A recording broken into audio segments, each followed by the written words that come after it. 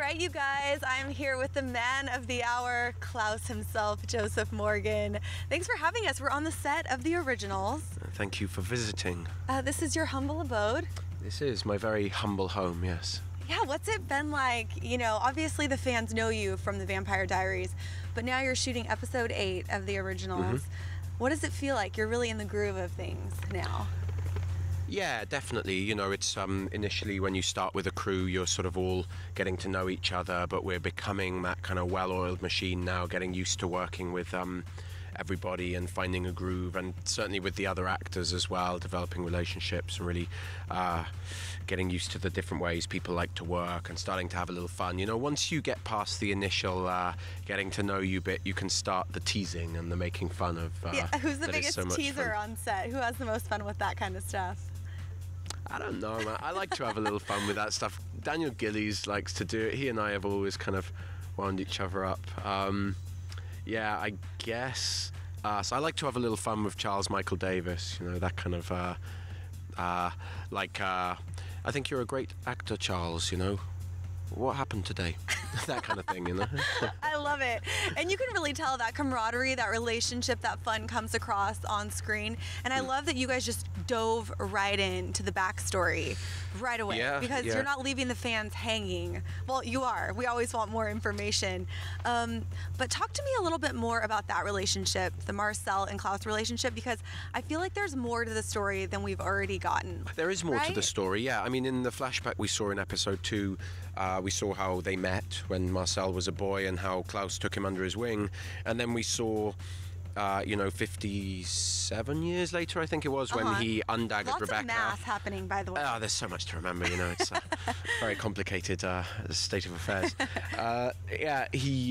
When he pulls the dagger out of Rebecca 57 years later, he's already turned Marcel, but we haven't seen Marcel being turned into a vampire. We haven't seen how any of that kind of played out. So I think there's more history there. We also haven't seen what happened when Klaus and his siblings left New Orleans, right? And when when Marcel sort of allegedly took over. So there's definitely some more stuff to draw on in flashbacks and so on. And what I've loved seeing from Klaus is there's already been some, as I will call them, some precious moments where we've seen him, I think, at his most emotional, especially in that moment when he saved Marcel, number one, and then also again, we're not sure how he feels about the baby, but it's starting to get better. We're going to be seeing more of those precious moments. You'll see equally you'll see more of the sort of bloodthirsty moments as well. I think they all make up this character of Klaus. But yeah, I mean, absolutely, I think there's room to see a little more of his vulnerable side, those little moments that sometimes only the audience catch. I'm a fan of those, like his secret self moments. Yes, I suppose. Exactly. And I'm assuming there's lots of love brewing. What's going on with Klaus's romantic endeavors? Nothing. Nothing? No, nothing. No? There's no. He's not focused on the ladies at all. Not really, no. I mean, he has different relationships with people on, in the quarter, and confides in some people and has kind of friends or people that he would regard. He doesn't really have friends, but he has people he talks to a little more, maybe. But that he's certainly not romantically pursuing anyone.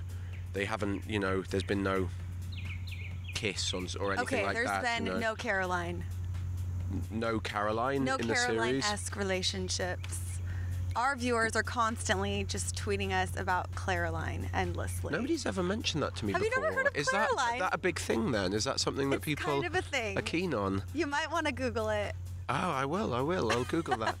No, there's, look, people are extremely keen on it. It's been a huge thing, far bigger than we ever thought. In fact, I think it was the main thing, sort of the main reason that some fans were slightly opposed to the spin-off is like they won't be in the same place. Right. What's going to happen with these two characters? But everybody's aware of it. We certainly are respectful of it and what people have invested in it, and I think it will be made reference to, and there's potential for it to be resolved or at least addressed. So we'll see. We're holding on to hope. I like that. That's what you can do. That. Now, one person that Klaus will be going head-to-head with, I think in episode 4, is Davina. Ah, yeah. Yes. Yeah. Talk about that a little bit. P.S. The name Davina, there's just something about it that sounds so intense. Don't you agree? I do. Doesn't it mean godlike? It comes from divine, doesn't it? Yeah. Smart man. I agree. And, Danielle Campbell is fantastic. Really ridiculously talented young actress. That was my first time working with her in episode 4.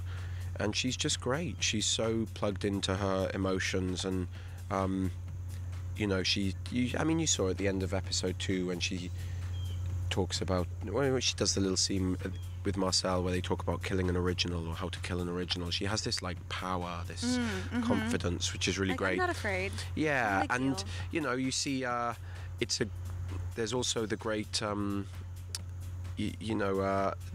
there's the great confrontation in that episode, and it's someone who is the most powerful person Klaus has been faced up to in a while. So yeah, it was a lot of fun playing all of that stuff. All the stuff in the church was yeah, we saw a photo that I think you tweeted out, right, of that altar. I took it from Zap to it. Yeah, it's it's a fantastic set. It's my favourite set to work on, I think. We should have a church. We're a vampire show, It's kind of surprising to see vampires in a church. I feel like they wouldn't be able to enter or something. It's sacrilegious, isn't it? Yeah. It's very interesting. All right, so Klaus, as a father, what's going on as far as the pregnancy is concerned? What are we going to be seeing? Are we going to be seeing a baby bump? We're going to see clothes? Her stomach slowly swell with the baby inside it. And do you think this baby is going to be a human? Hybrid? I don't know.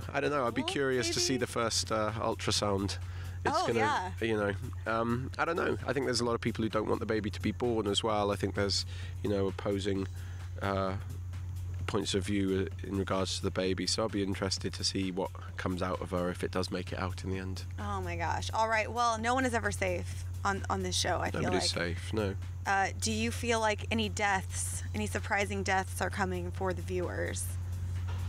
Or for you guys as well? I mean, the deaths are always fairly surprising. We don't know a huge amount in advance. We hear little whispers about the episodes, or we'll have dinner with Julie and try and plug her for information, But I wouldn't be surprised. I think the stakes have to be set high, and so there may be... there's a death in episode 3, and a fate worse than death. Worse than death? Yeah, in my opinion.